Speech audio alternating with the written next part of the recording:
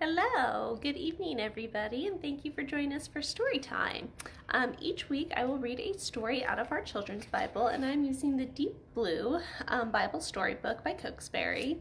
And each week I have one of our families pick a number in the book. There's 500 pages in our Bible, and they will pick a number between 1 and 500. And this week it was the Wilson's family turn to pick, and they picked page number 368. So we will get to read all about that tonight. Now, tonight's story comes from the New Testament, which we've all learned has happened once Jesus is alive. So everything in the Old Testament is before Jesus was born, and everything in the New Testament was either once Jesus was born, or after he was born, or after he died. So tonight we will learn about what is on page 368. And I will give you a little hint. It is all about a little man with a big problem. So any guesses yet on what the story might be if it's a little man with a big problem?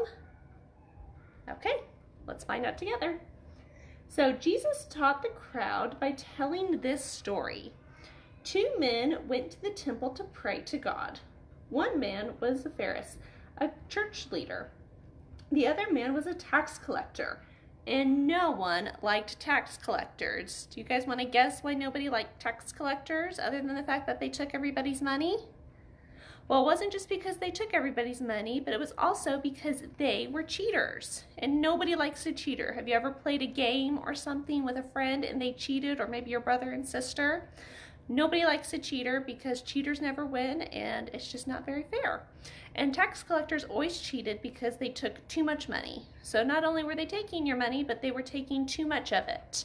And you need your money to buy food and clothes and all sorts of things. And the tax collectors would take too much. And so people didn't like that very much. You wouldn't want somebody taking your hard-earned allowance. So the Pharisee stood up and spoke his prayer out loud. Dear God, thank you for who I am. I am so good. I am not a bad person. I do not lie or steal or cheat. I am not like this tax collector. I do everything right. I say all my prayers, I share my money with the poor, and I never break your rules.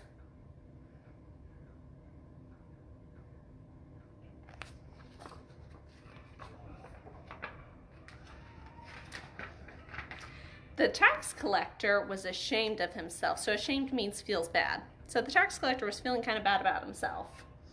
He stood away from the people in the temple with his eyes looking down at the floor. Remember, kids, a temple is kind of like another word for church. So it was their version of a church if they were in the temple. So he was at the church, and the tax collector was feeling bad. So he stood away from the people in the temple with his eyes looking down at the floor. Dear God, the tax collector prayed, I am so sorry for all the wrong choices I have made. I am not perfect. Please forgive me. The tax collector beat his chest and cried out loud. Jesus finished his story for the people. God loves us all. No one is better than anyone else. Which is true. God loves all of us. Even when we're doing things that we shouldn't do and we're making bad choices, God loves us no matter what. And when we tell God about the bad choices that we made in our prayer, we don't necessarily have to tell our mom and dads, which it's a good thing when you do tell your mom and dad if you do something bad. But when you tell God that you do something bad and you feel really bad and sorry for it, and you pray and you ask for forgiveness, that makes God more happy than anything. So I wanted to continue our story because it goes into Zacchaeus on the next page. Now, Zacchaeus was a wee little man with really big problems. So let's find out about that. So Jesus was walking through the town of Jericho, and a tax collector named Zacchaeus was there in Jericho and wanted to see Jesus walk by. He was too short to see over the crowd, so he ran ahead and climbed a tree. When Jesus got to the tree Zacchaeus had climbed, Jesus looked up and said, Zacchaeus, come down. I must stay at your home today. Zacchaeus immediately climbed down the tree, happy to see Jesus to his home. Oh, there on that page we have a picture of Zacchaeus. And there's Zacchaeus in the tree with Jesus. So do you think that this made other people happy that Zacchaeus had Jesus over to his house? What do you think? So remember, Zacchaeus was a mean tax collector that stole and cheated, and then there Jesus was going over to his house. Now that made a lot of people mad because they thought that Jesus shouldn't go over to Zacchaeus' house because Jesus should only spend time with the good people or the people that made good choices. Why would Jesus want to go over to somebody's house who was mean and stole and cheated and made bad choices? They were a little upset by that. So let's find out what happened next. So the crowd was unhappy with Jesus for being a guest of a tax collector. They grumbled because tax collectors were known for being unfair. Now Zacchaeus heard what the crowd was saying, and he looked at Jesus, and he made him this promise.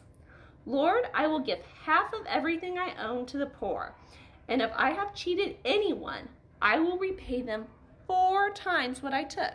So not only did Zacchaeus know that he did something wrong, he told Jesus that he was sorry, and he wasn't just going to repay everybody, but he was going to repay them 4 times what he stole from them. That's a lot of repayment.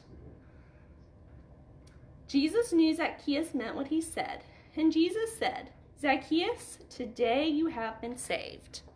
So I don't know if you guys can think of any time in your life where maybe you've cheated or you've made a bad choice and you'd wanted to make it right. Like if you've ever broken something, you want to make it right. So sometimes we say we're sorry and that helps, but sometimes you also have to do a little something too to maybe help not repay the person, but to, help make things right. So I remember once when I was younger, I broke something of my mom's and I wanted to fix it. I tried to glue it back together. Now that didn't work. It was still broken, but I still tried. I wanted to fix it and make it better. So when Zacchaeus said not only to Jesus, I'm sorry, but he also repaid all of the money back 4 times. He was trying to make amends. He was trying to make it right.